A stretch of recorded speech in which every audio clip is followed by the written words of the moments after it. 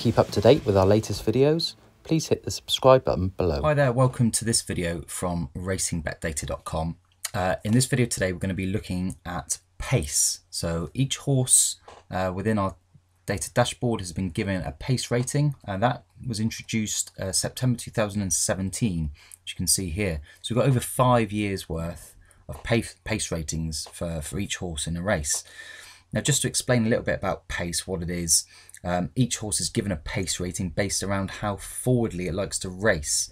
And this combines to create a pace forecast for each race, which allows you to see how a race is likely to be run, which horses are likely to be front runners, so they'd be given a higher pace rating, 8, 9, 10, and the horses that are likely to be held up, a lower pace rating.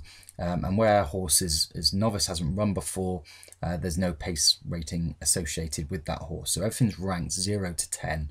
And like I said, essentially around how forwardly a horse likes to run in the race.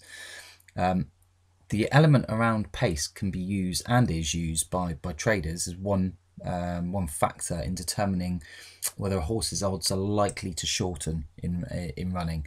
So predominantly they're looking for a horse that's going to go to the front of the field when racing. If it doesn't, then they'll be looking to exit because it's not performing as they expected. And if it does, they might have set an automated trade in play or have a specific point in the market where they're looking to exit. So they're not really interested in where the horse finishes the race. What they're interested in is backing it before the start of the race at its opening price, or price X amount of minutes before the race.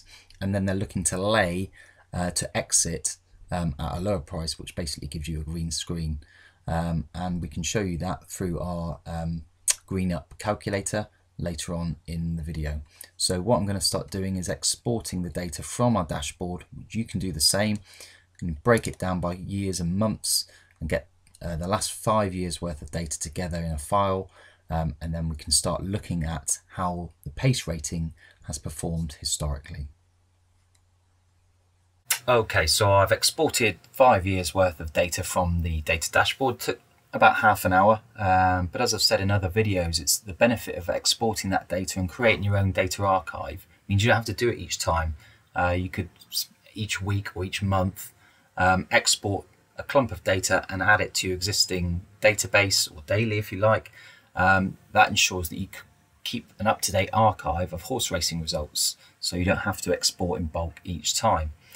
Now, the areas I'm going to be focusing on in this video are the Betfair SP, the in-play minimum, and pace predominantly. And what we're going to do is calculate the odds drop in play in running for these historical races. Now, we do display this in our pre-race download file automatically, but for the purpose of this video, I'm going to be calculating this again for each horse, as we've got that all the selections together, and then creating a pivot table to analyse the effect of a pace rating on the actual depreciation of odds in play. So I'm going to create a simple column here called drop, and I'm just going to put in the calculation. So this is the correct way to calculate the odd reduction in running. So it's the Betfair SP minus the in play low, and that's divided by Betfair SP minus 1 as a percentage. Rounded up, that would be 100%, and then we can select that all the way down.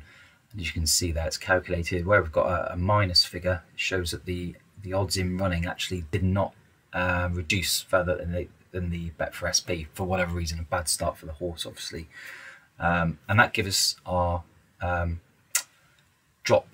percentage drop. Okay, now from that, I'm going to create a pivot table on here. And we're going to select the pace rating in here and the drop in odds in here, and we're going to change that to average. So you can see the average, and we'll just change that format to percentage. Okay, so you can see at a glance there the odds drop average in running. Take out the blanks. And I can display that in a graphical format that will make it even easier to spot visually. So you can see here that the higher the pace rating, the higher the average drop in odds. In fact, you can pretty much spot it through 2, 3, 4, 5, pretty even. And then when you get to 6, 7, 8, where the horses are likely to be more front running, 9 and 10, the odds drop at a larger rate. So that is what we expect, and the data holds true to that value. Now we can apply a linear trend line. We've almost got to discount these. So these are where the horses, like I said, are either not expected to front run at all, or there's no value behind them where the 0 is. But there's a certain increase as you go through the pace rating. It's pretty evident from 8, 9 and 10, certainly upwards, that the horses at odds are almost expected to half in running when there's a pace rating of 10.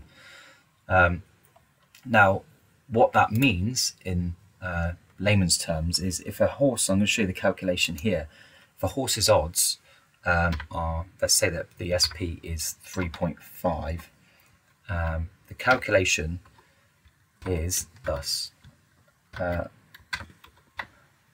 Put in the reference to the cell, or you can just type that in, and then we do a divide by 1 and plus 1. So that is the expected, based on the average. A horse with a BSP of 3.5, it's on average it would drop to around 2.3 in running.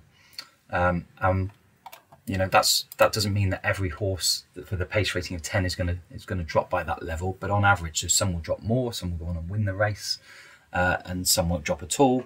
But on average, that is the expected level that a horse will drop to.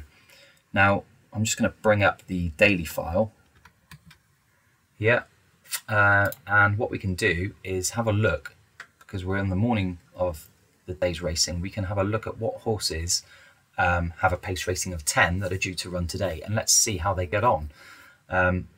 Now, more than one way to do this. You can export just from the dashboard as I've shown you already. You can just click on the filter for 10, click today from the radio button. You can use the pre-race download file and use filtering across the top, or you can use the preloaded slicers, which I'm going to do. So I'm going to select just today's horses, and where there's a pace rating of 10, and that gets us our list of horses that are running today or due to run today with a pace rating of 10, and we're going to keep an eye on them. And what I'm going to do is simulate a back at the BSP for each one of those horses, and then a lay bet at the 47% reduction in odds for each one of those. And then what we can do is after the event, so these races are all going to be done by 5 o'clock, they'll be done. We can then see how we would have got on this small sample size of 10 horses if we'd done a back to lay on each one of those horses that are running today. So I'm going to stop the video now.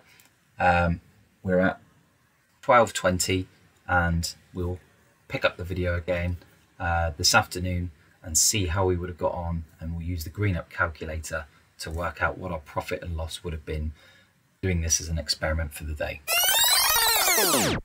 Okay, fast forwarded through the day. It's just gone 5 o'clock, so I'm going to download today's results, and I'm also going to go to our example download page and going to download the green up tool, and then we can have a look at the results. It's going to be quite interesting because I've not checked these out today, so we'll see how we would have fared.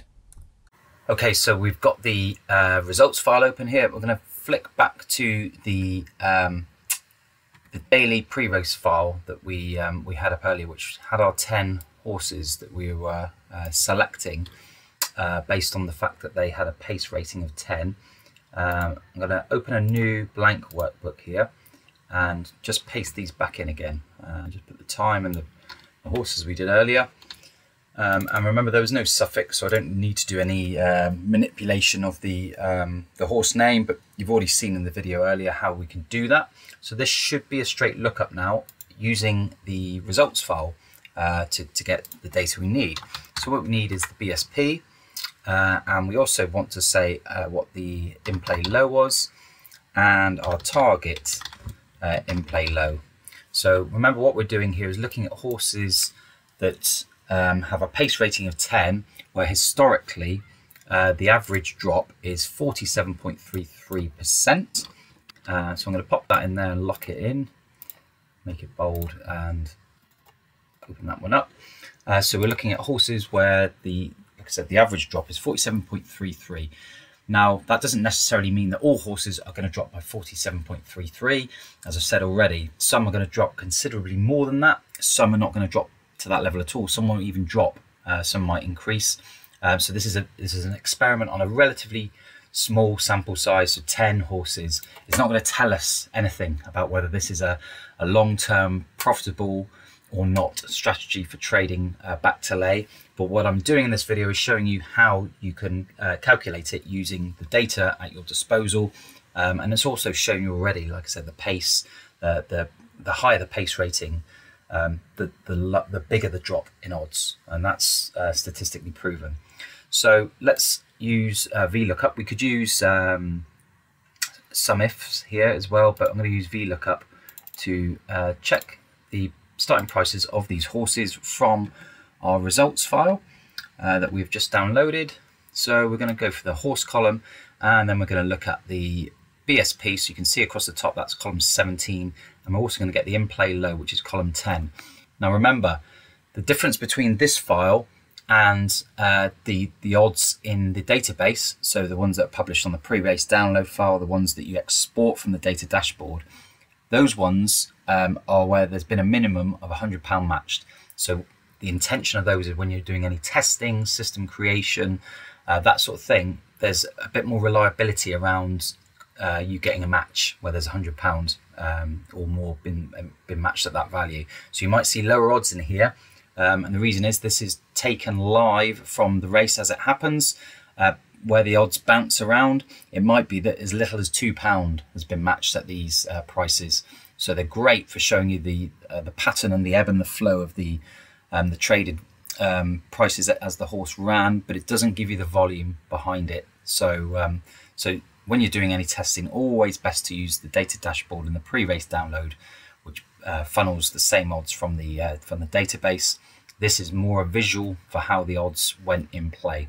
Okay, so back to getting the odds. So we need column 17 here, and we want an exact match on the horse name. I'm just going to freeze that one so I can drag it across, and we can change that one to column 10. So you can see straight away there that this one barely dropped. Hey ho, let's go. So it hardly dropped at all. So that would be an unsuccessful back to lay. And also conversant down the bottom, not found in there, so that was a non-runner. So we can delete that off. So we have an even smaller sample size. Okay. So like I said, this isn't going to tell us a great deal. It's going to show you how you can test and check, and that is the objective of this video. So to check the in-play low, the target in-play low. So we've already spoken about this briefly before, but the formula you need to use in here is the BSP minus 1, and then we times that by 1 minus the average odds, or the odds you want it to drop by, and then we do a division by 1, and then finally add 1 to get the odds. So we can convert that to number, just to round it to a 2-digit and drop it down. Okay, so that shows you what our target was. So if we're doing a back to lay, we'd be backing, and we're saying Betfair starting price. Obviously you don't have to. If you're doing this real life, you can be backing 2 minutes, 5 minutes, 10 minutes, the morning, the day before, whatever, whenever you want to do it.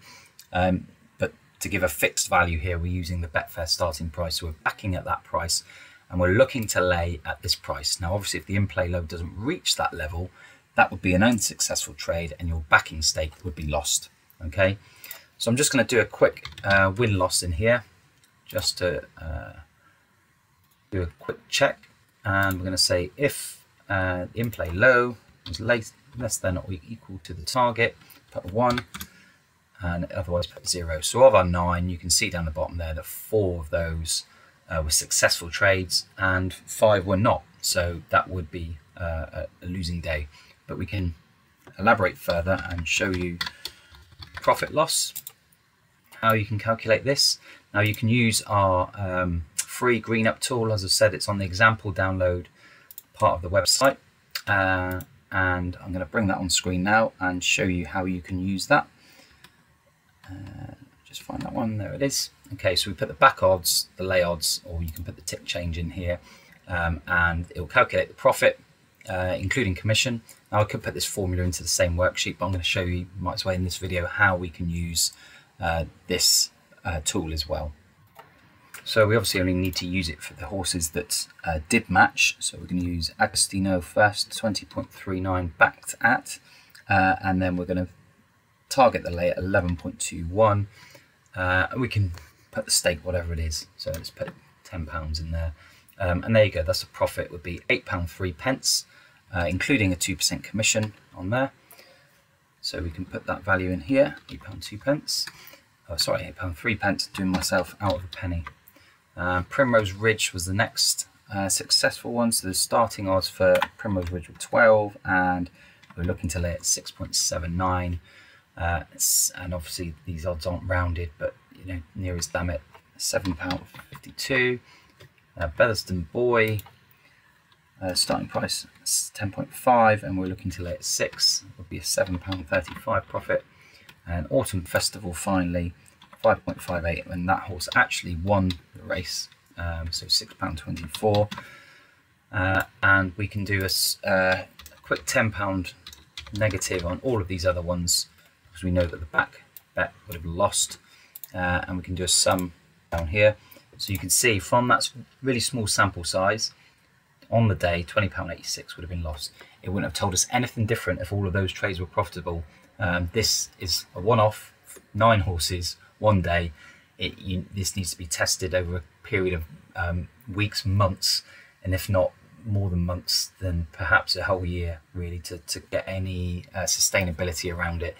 But there you go, that's the video, that's what we said we'd do, and that's how you can use the data to calculate whether there's a successful edge in back to lay trading.